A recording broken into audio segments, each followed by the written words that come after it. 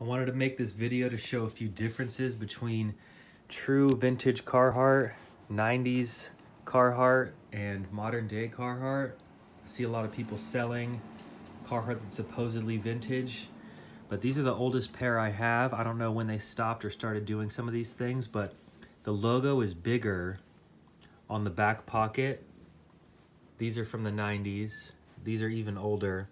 The back pocket is actually bigger. These are the exact same size pants, 30-32. Another difference is there's extra loops on the vintage ones. Like I said, I don't know when exactly they stopped doing this, but you can see here it just has the side loops, the back loop, the side loop. This one has extra loops here. Another way you can tell is this coin pocket goes all the way up to the waistband. It's actually an improvement on the newer ones. It's actually easier to put something in there.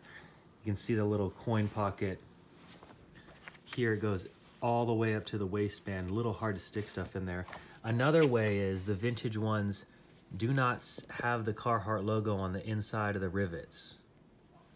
As you can see here, this one, no matter what color they are, there is the Carhartt logo on the inside of the rivets.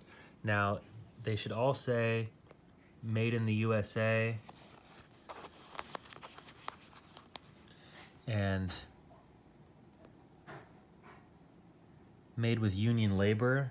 This one, it's so old, I mean, you can't read it at all, but the newer ones, if they're really trying to say it's vintage, it's definitely not gonna say of US and imported parts. Even though it's made in the USA, it's made with imported parts, some of it, but it should still be produced with union labor.